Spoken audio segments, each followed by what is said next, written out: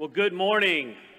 Rodney, I am sorry. I didn't see you till I already started Lord's Supper, so next time. I didn't see you until I'd already started, and then I said, there he is. So it's all right. That's all right. You look great. You look great. And that was a sweet poem to your wife that you read to all of us. But it's good to see you. And you guys are wearing matching red. I didn't think to wear a matching shirt today. We could have called each other like kids in high school. Instead, I spilled coffee all over my shirt this morning on the way here. So the good news is my shirt is caffeinated, so it's wide awake. It's good to see you guys this morning. How many of you have ever, now this is a baby one, how many of you have ever bought a heart-shaped box of chocolate for someone? Actually, last night was really bad because one of my friends did not raise his hand, and I'm like, you have so, and yelled at him, which is not a good way to be loving when you're talking about love. So I'm going to tell you about my worst I almost said Halloween. My worst Valentine's Day ever at Westminster Christian School, by the way. WCS, go Warriors. All right, we have a Warrior in the house. So anyway, so I was in junior high. You know, the best example I can say is Napoleon Dynamite was cooler than I was.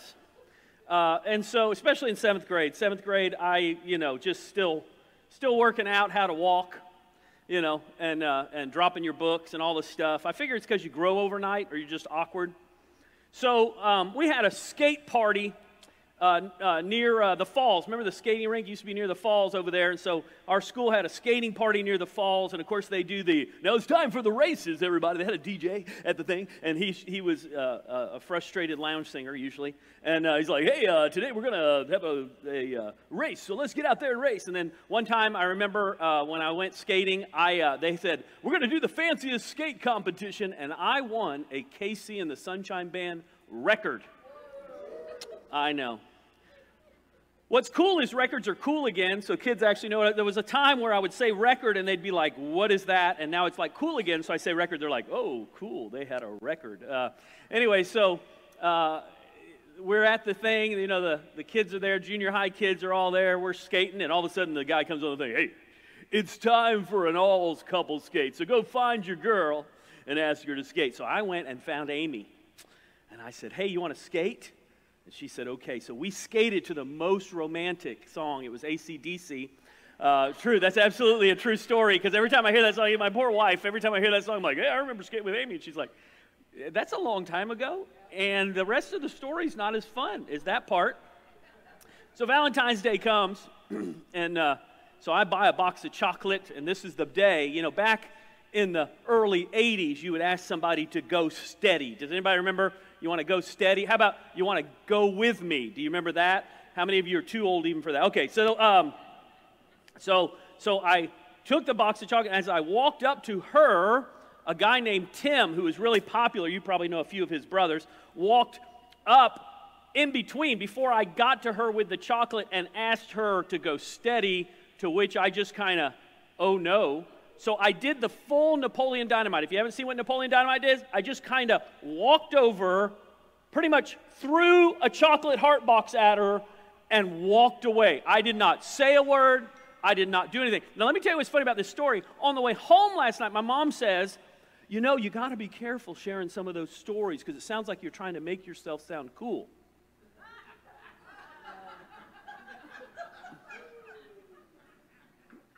Just so you know, my mother does not pay attention, apparently, in church. So she's watching this morning and wondering why I am telling this story again. I walked off. Now, here was the worst part. Later that day, Tim walks into class with a box of chocolates that he's eating.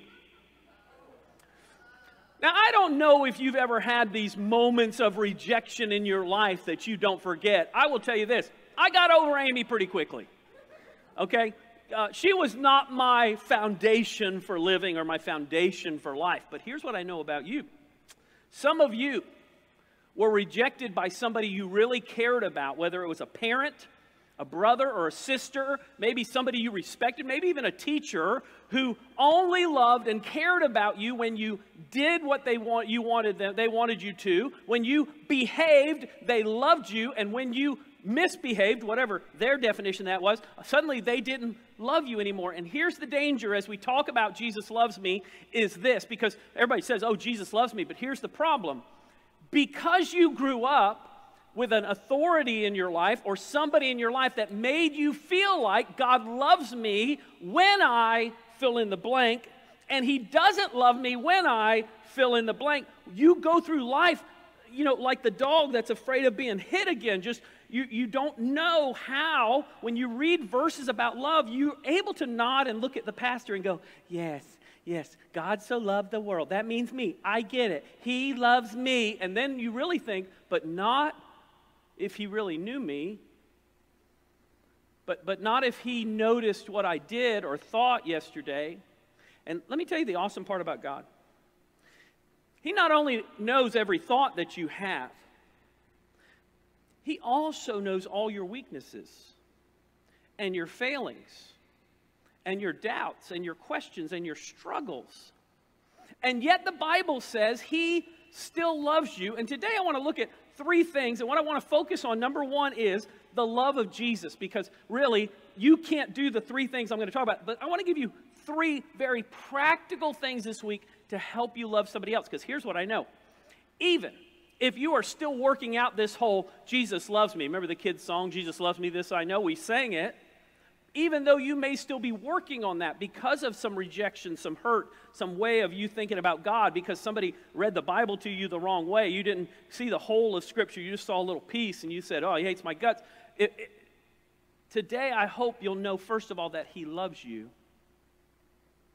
And even if you're working on that, there'll be some practical ways that you can show his love to other people. Do you really know you're loved by God?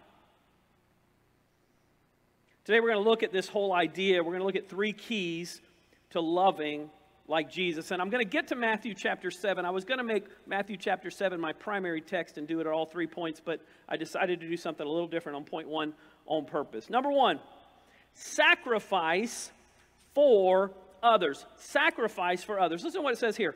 Romans 5:6-8. You see, at just the right time, when we were still powerless. This word for powerless in the Greek is a really cool word. It basically means to be sick. Have you ever gotten so sick you can't do anything? Okay, I remember I probably had Norwalk virus looking back. I don't know what virus it was, but I was so sick. I was a young teenager, and I was so sick that I could not get out of bed. My sister had her 60th birthday party, 16th, not 60th, 16th birthday party. She had a band. My parents hired a band. I was upstairs above the band. I love bands, and I did not move. To the point that my dad came up and rubbed my back. And I remember as a young teenager thinking, oh no, I'm going to die. That's how little my dad hugged me or touched me. He either touched me to hurt me usually, to straighten me out, or maybe to pat me on the back. But he came in and he actually rubbed my, it's the only time in my life I can remember my dad rubbing my back, and my instant thought was, I'm going to die. He's come to say goodbye. Here's what it says. At just the right time, when we were so sick, we couldn't do anything, so sinful, so stuck in our sin, so in our habits, so in our problems. At just the right time, when we were still powerless, what did God do? He sent Jesus, and Christ died for the ungodly. And then it says this, I love this, it's almost like a little tongue-in-cheek. Very rarely will anyone die for a righteous person. Like we're like, yeah, I guess they're worth it. That's kind of what I feel like. It's like, yeah, maybe for them, but not for them, but for them. But it goes on. Though for a good person, somebody might possibly dare to die. But God demonstrates, he shows, he gives us a picture, his love for us in this. While we were still sinners, while we were still running from him, while we were still yelling at him, while we were still being godless, still sinners, Christ died for us. Why? Let me show you why. I've got to borrow it again. I got to go get it. So this is Ernie's guitar case. Now, let me tell you what happens to guitarists. They buy an expensive guitar case to protect their super expensive guitar. But what happens over time is the case actually becomes important to them too. So he wouldn't want me to do like a, by the way, have you ever looked out the plane window to see them handling your luggage? They don't think your luggage is as precious as you do. Did you know that? And so it's the same thing with a case. You know, even if you're careful, a guitar can get bent or hurt. I'll never forget, one of my kids borrowed my guitar and left it in their car. Now, you may not think that's bad, but you let heat get to a guitar, it will ruin it. We had a conversation. The reason you buy a case and protect a guitar is because a guitar is precious. We had somebody come to church with a newborn baby recently, and it was all I could do the baby was doing this, and it was all I could do to not just go, just move your hand up, just right behind the head. I felt like the baby's head was just going to roll off, and I'm like, dude, do you realize that's precious cargo? Hold that little giant football-sized head on that little baby with the giant noggin. It's precious to you. What's precious to you? What's something that you wouldn't want to have touched? Because here's the thing I'll tell you about you. Some of you, there's people that you love and care about, but you can't love them very well, and you don't treat them as precious. And the reason why is because you don't see yourself as precious. Right? You've become the baggage handler at the airport to yourself. You look in the mirror and yell at you. You tell you how worthless and how junky you are and all the mistakes you've made. And in the middle of the night, you have a great theater. The theater of regret. You ever go to that movie theater at night? It's great. You go to lay down, you close your eyes. As soon as you close them, it goes, remember that Valentine's Day? No. Yes, we're going to visit again. What could you have done differently that day? The best part was when I got home, my sister said, you mean you didn't know she liked you before you gave her the candy? Listen to this, Ephesians 5, 1 and 2. Follow God's example, therefore, now listen to this, listen, as dearly loved. He holds your neck, right? Dearly loved children, and walk in the way of love. Walk this way. Talk this way. Walk in the way of love, just as Christ loved us and gave himself up. Now listen, as a fragrant offering and sacrifice to God. I used to love, and I didn't do it today because some of you are allergic to stuff, but I used to in my science class when I taught middle school science. At some point I would teach about diffusion. And so what you would do is you would spray a little cologne or a little perfume in the air, and you go like that, and you tell the kids, raise their hands, and there was always some doof in the back that would raise their hand right away, and you're like, put your hand down, right? And then what would happen? That perfume or that cologne would go through the class, and they would slowly raise their hand. What? They started to smell it. It spread out. Listen, when you do what Jesus did, Jesus came, and it was such a sweet offering that when you start to experience God's love, it is an offering. It's a Man, that's good. When you really start to get a hold of how much God loves you and recognize that, wow, something about smells makes you feel better sometimes, right?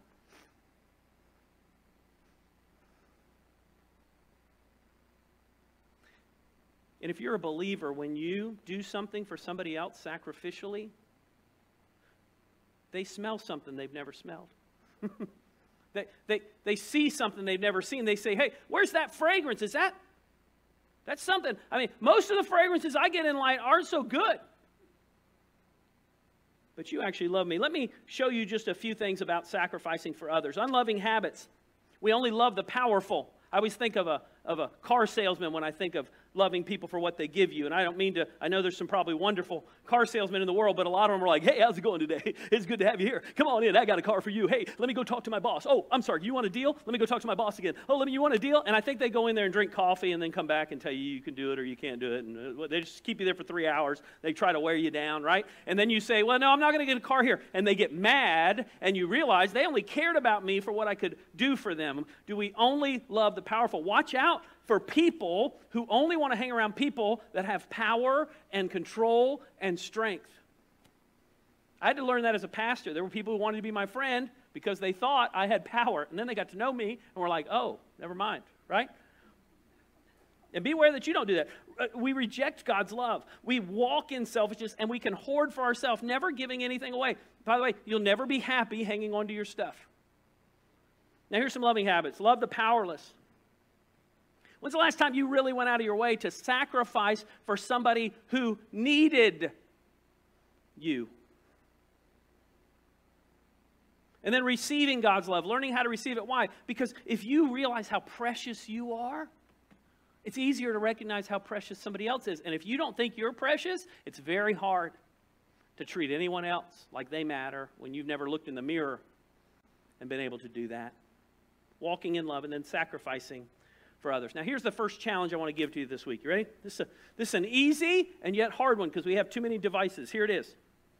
I want you this week, at some point, maybe it's at work, maybe it's at a restaurant, maybe it's the waiter or waitress. I want you to, you ready? This is a sacrifice. I want you to look somebody in the eyes and talk to them. Don't look down at your phone. Don't look around for the next thing you got to do. Just look and listen to them. Now, don't make it weird.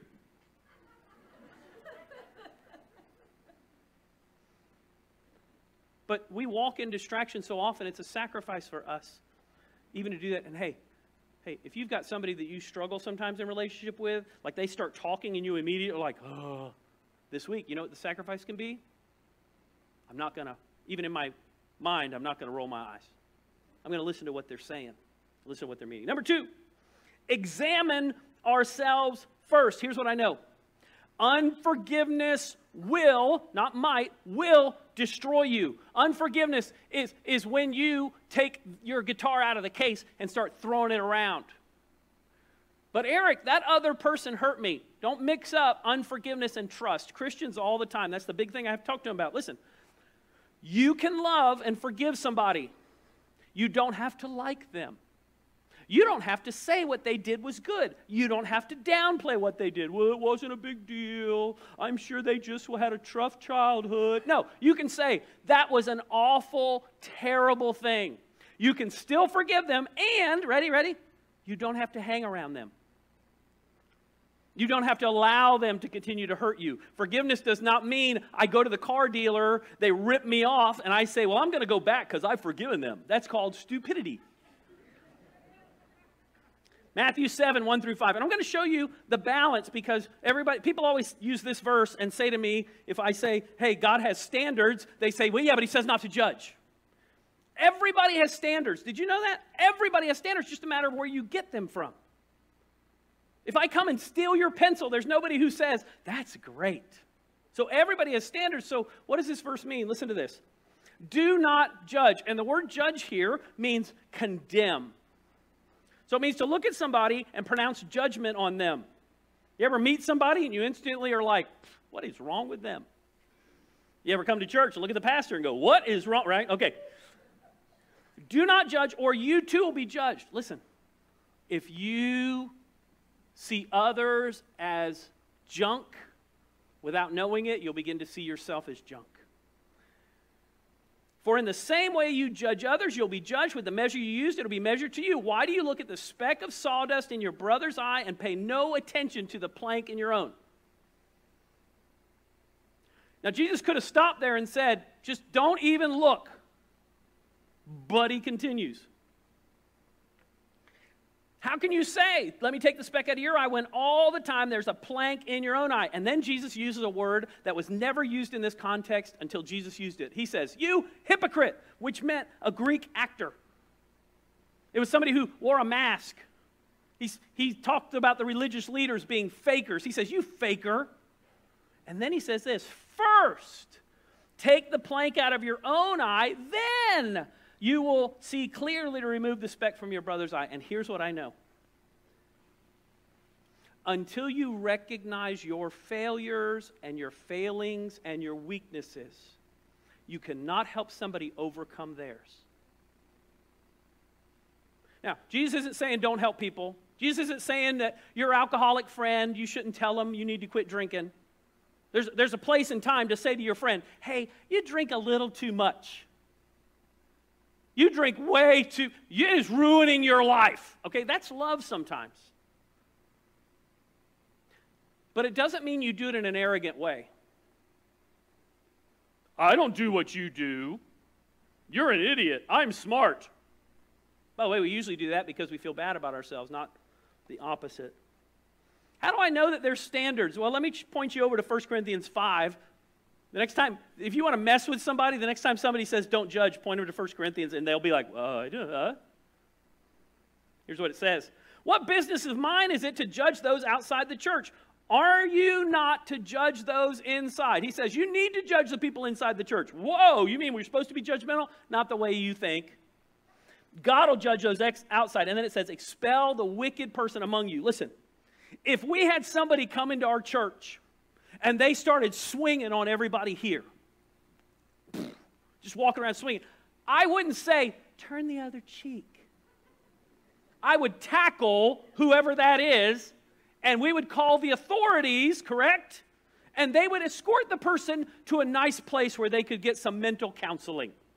Because something's wrong with that person. But it doesn't mean we don't have standards. It doesn't mean that we can't say there's right and wrong. And this is where people have taken that verse so out of context that they say, I can do whatever I want and you can't say anything because the Bible says not to judge. And that's why Paul later had to kind of say, listen, we're not supposed to judge and condemn each other, but there's a place to say, that's not good. And sometimes the most loving thing you can do is to help somebody who's hurting to recognize that you're broken, but to also say to them, hey, you can't come to my house if you're going to act like that. I can't hang around you if you're going to get drunk every time we go to dinner. Hey, I can't give you money if you're going to continue to use drugs. You are ruining not just your life, but everybody around you. And the most loving thing you can do sometimes is to know when to hold them. When to walk away. And when to run. Here's some unloving habits. Condemning others. See, judgment is not condemning. You've got to find the balance. Our world doesn't understand that. They think if you tell somebody something's wrong, then you've judged them harshly. No, you don't necessarily condemn somebody. If somebody comes to me and they say, Eric, I need to lose weight, I don't look at them and go, boy, you really do. You know what I say to them? Me too. Number 2, no self-examination. We don't look at ourselves. Hey, before you go and tell somebody what their problem is, make sure you've evaluated what your problem is. We're all broken. We're all messed up. And if you don't realize where you're broken and messed up, you just take some time to do that. And by the way, if you're married, your spouse can share with you where you're messed up if you need them to. That's what Valentine's Day is all about. Pointing out faults. You don't need to be walking around thinking you're the white blood cell of the church either.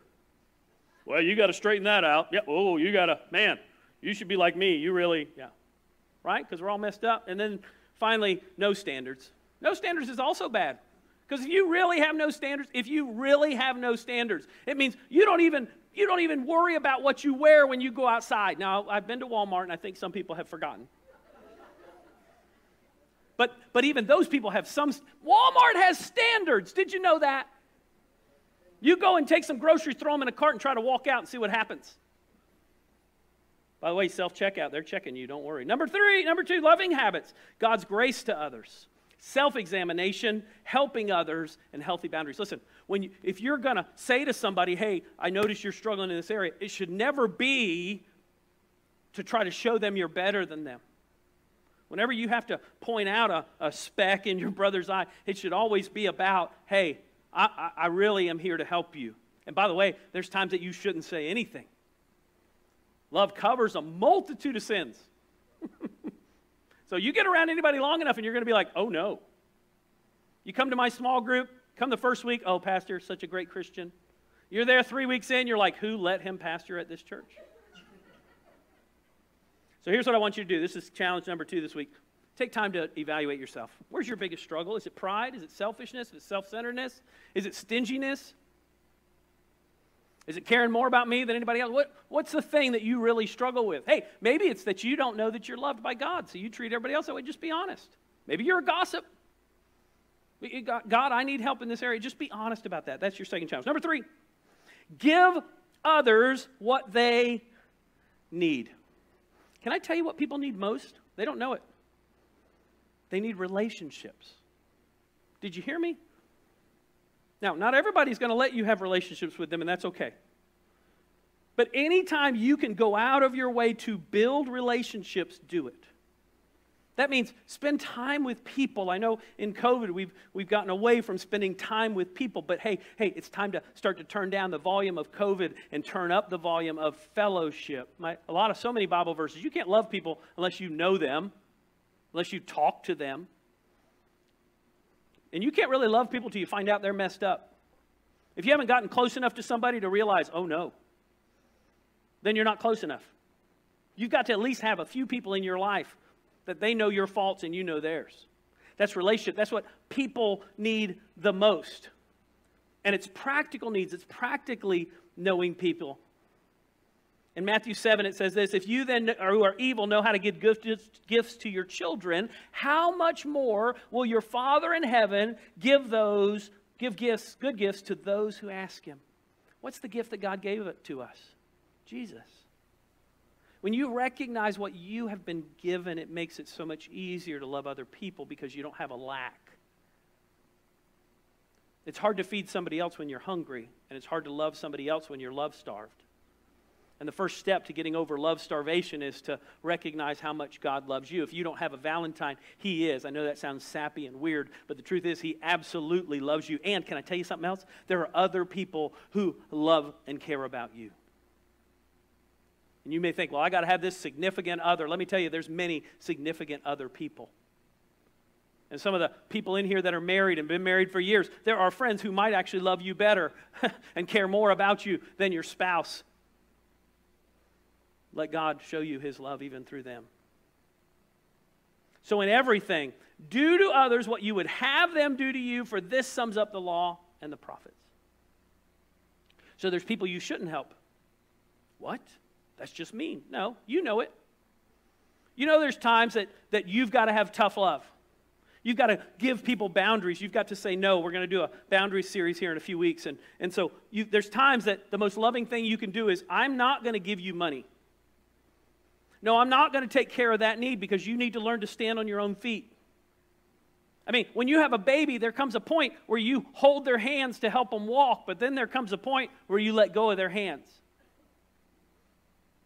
And if you always hold their hands, guess what? They'll never learn how to walk. Some of you think you're being loving when actually what you're doing is enabling somebody else to not walk on their own. What do they need? I want to give you a very practical way that you can give somebody what they need. Because remember I said it's about relationships. Write a note to somebody this week. If you're older and you've never texted, but you have a phone that can text, can I encourage you to text one of your grandchildren or one of your nephews and nieces? And I mean, you can, even if you have the old phone where you have to push it 3 times. H. I. Send. If they charge you $0.25, you can still do it. Remember that? Maybe you actually pick up that app on your phone called a phone, and you call somebody. Hey, I was just checking on you. I hadn't seen you lately. You doing okay? Go out of your way this week. Remember, I already told you, look someone in the eyes and listen to them. Take time to evaluate yourself, and then write that note this week. If you're here today and you've never surrendered your life to Christ because you don't realize how much he loves you, you can do that today. I'll be here after the service. Jesus died on a cross for you and for me, and he loves you. And I'll be here after the service. I'd love to talk to you about what it means to be a Christian. Maybe you're here and you're a Christian, but the truth is, hey, you don't think you're precious. If you need to, you put on the mirror, I am precious in God's sight. Jesus loves the little children, and I'm one of those. Take some time this week to do that. Why? So you can love other people well. Let's close in prayer today. Father, thank you for this time. Thank you for your word, your power, your strength. I thank you that you loved us first. Before we could do anything right, before we could get our act down, before we could do anything to try to please you, you loved us. May we walk in that love today. Father, I pray for that one who's hurting today, who's struggling right now because they don't feel loved. As Valentine's Day comes, all they can think is how lonely they are. Father, I pray, number one, that you would pour your love into them, but Father, also, that they would not only recognize, but know that there's people who want to be in relationship with them. May we love each other the way you loved us. In Jesus' name, amen.